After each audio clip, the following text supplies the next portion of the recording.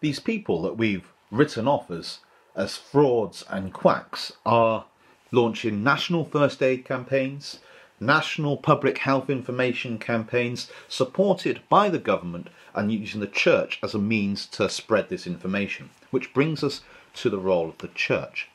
Now, the church is often in these school textbooks accused of being anti-medical. Some even say that the church banned their staff from being surgeons, and it includes this interesting quote: "The church abhors the shedding of blood." A fascinating quote, but one that only really seems to appear in school textbooks. There's no evidence of it in primary sources. And something that we should think about: if the church abhors the shedding of blood and bans surgery, why are there so many crusader church-based organisations dedicated to surgery? I'm always worried that so few of my pupils question this.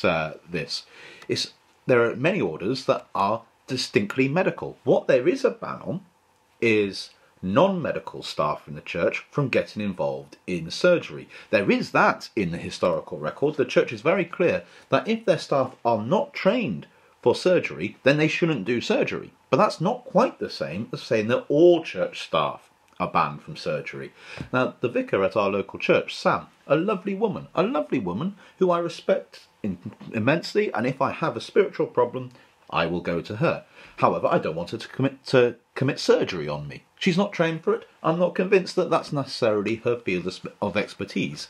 I'm glad the church decided to ban her from surgery. And so these hospitals, most of the hospitals are run by the church in this time period, but most of them really are just hotels for pilgrims. Obviously, hospital, hospitality, it all comes from the same Latin root. But many of the hospitals would offer cures for the sick. Now, some of these hospitals, yes, had crazy ideas. John Murfield of St Bartholomew's Hospital, London, which is still, of course, running, said, "If you want to know if a patient will live, take the name of the patient, the name of the messenger who summoned you, the name of the day the messenger arrived, join the letters together, turn it into a number. If the number is even, the patient will live. If odd, the patient will die." Very random. And yet, there were some medieval medical hospitals, as we'd understand it, set up in the 1100s. There were 25 proper medical hospitals by 1200 and 50 by 1300.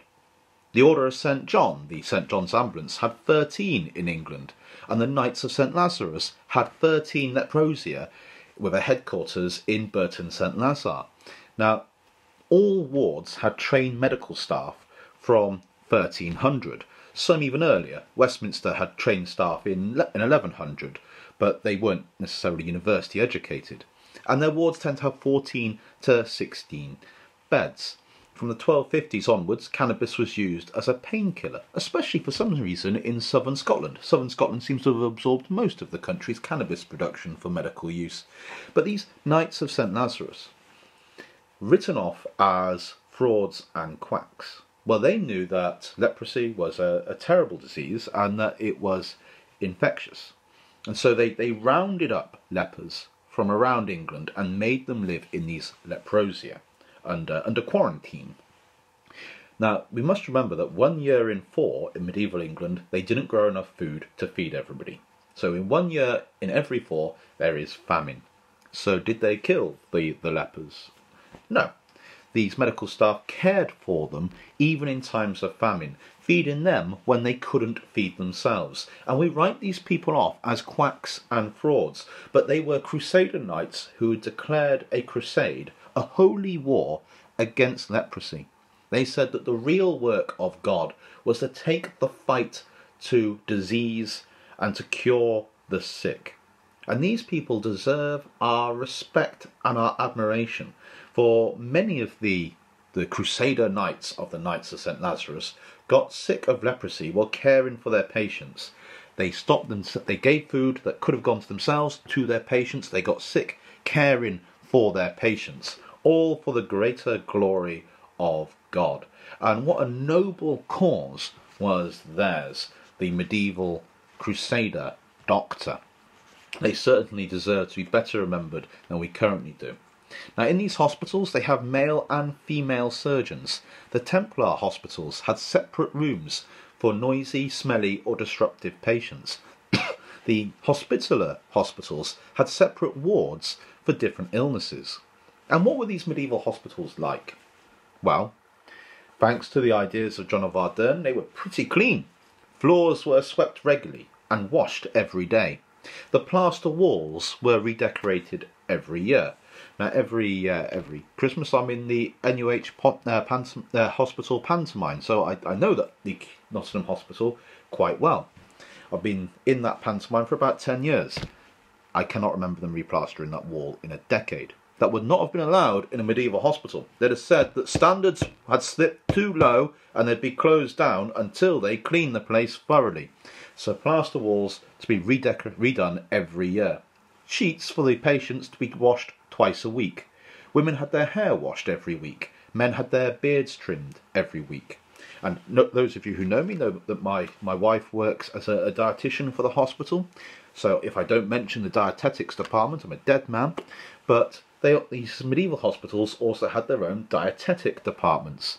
And let's listen to what the medieval patient gets while being treated at one of these medical hospitals. Mutton to be served every week. Patients to be given a gallon of ale a day. A gallon of ale? You'd never get me out of that hospital. Give me that a day. But also they're to be given cheese, lentils, unshelled beans, eels or salt fish. So yes, when we think of medieval medicine, they have some crazy ideas. The theory of the four humours, people going around trying to count the letters of messengers to see if people will live or die, doctors talking about elves making people sick. But we should also remember that they were obsessed with cleanliness for their patients, that they could cure their patients of many of the illnesses that afflicted them, which is why their patients paid out of their own money to come and see them again and again, that they were hard-working, dedicated individuals, many of whom gave their lives for their patients, that many of them had an excellent bedside manner, and that, yes, they didn't know as much as we do today. We are blessed. Of course, the modern NHS is far better than the medieval doctor or the medieval surgeon. But that does not mean that we should look down upon these medieval medical practitioners. We only know today what we know because of the pioneering work of the medieval doctors and the surgeons. And that next time you see a programme talking about these quacks and these frauds, you should remember the works of John of Ardern. You should remember the works of female doctors like Ascende in medieval France. You should remember people like Gilbertus Anglicus and Roger Frugard, men and women who worked hard to try and give us the medical knowledge that we have today. Thank you and stay safe.